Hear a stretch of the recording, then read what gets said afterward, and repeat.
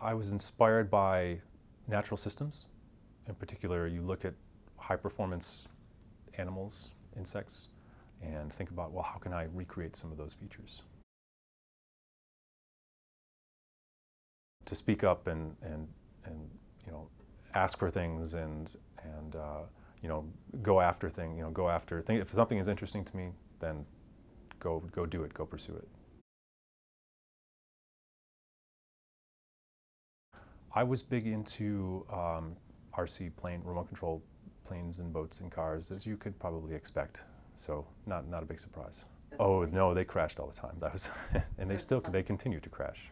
Our robots, yes. My favorite thing is the freedom to explore my intellectual curiosity.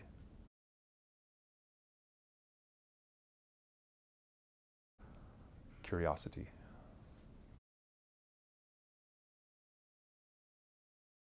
There's many applications for the robots that we're making that would be beneficial to humanity, but I think what is more important is the different technologies that we're pushing to bring us to those applications. I don't know if I can narrow it down to one person. I could say at the start it was my grandfather, who was a civil engineer and a faculty and a professor as well. Then my father, in a very practical sense, who is a very talented engineer in a company, and I would go, probably to date has been, though, my advisor at Berkeley, Ron Fearing, and all of the tremendous advice that he's provided to me. For our lab in particular, the fact that we break things all the time. Our robots are rather fragile. They break, and we make new ones. Not all of them work the first time. In fact, quite the opposite.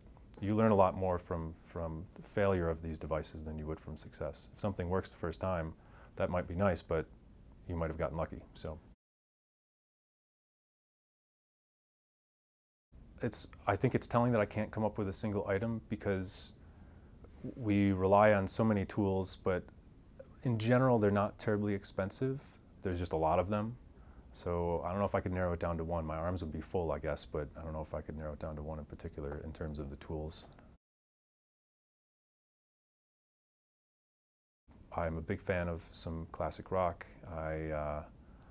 In particular, Pink Floyd, Led Zeppelin, these sorts of things. I find it to be very stress relieving, and I keep a guitar in my lab, in my office, in case I need to relax a little bit.